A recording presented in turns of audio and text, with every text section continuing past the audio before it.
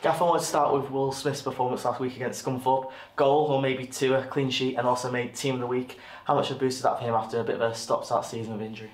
Yeah, it's got to be a massive boost. I think he performed really well, really strong aerially. I thought both he and Nathan, Shez as we call him, pushed the line up really well and were determined, strong, resolute, and good to get the clean sheet. What pleased you more, 3 goals or the clean sheet? Probably the clean sheet, because I think we proved that we can score goals throughout.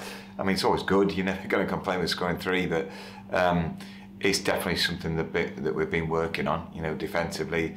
Everyone deserves some recognition from playing their part as well, you know, the front players grafting, midfield players landing on first and seconds, but you know, definitely the back four should take a lot from that clean sheet. Was it also nice to see that attacking flair really on show in the second half? Yeah, you could see, couldn't you? The confidence levels rise, you know, from getting that second goal, and I thought the middle of the park started to dictate the game, and it was great. It was great stringing the passes together, and with that we created more and more opportunities to score.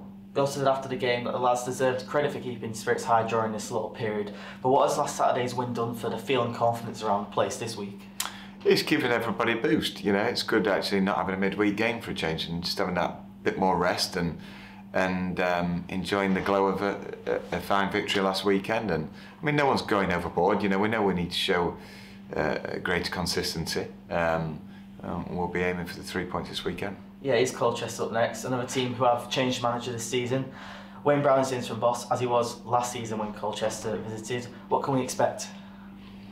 Well, they're tough games, you know. You've got to think back last week at Scunthorpe. They made it a hard place to go, you know. Their fans got right behind them, and their team dug in for that first 20 minutes, and Ox had to keep the ball out of the back of the net with 2 fine saves. So Colchester, should be no disrespect to Scunthorpe, it's another step up.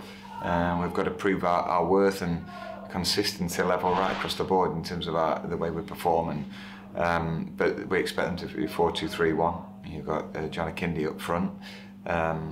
Sears, good experience with Skews. Sears, you know, at the back as well, 2 ex-Ipswich lads that forms solid platform really, you know, and solid core to their team.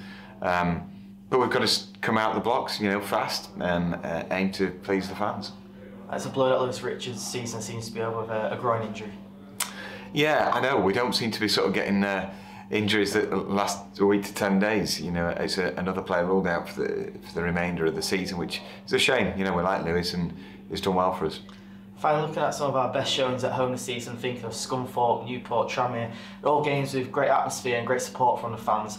How much do you feel the players sort of thrive and embrace those games when they hear the roar of the fans and the support?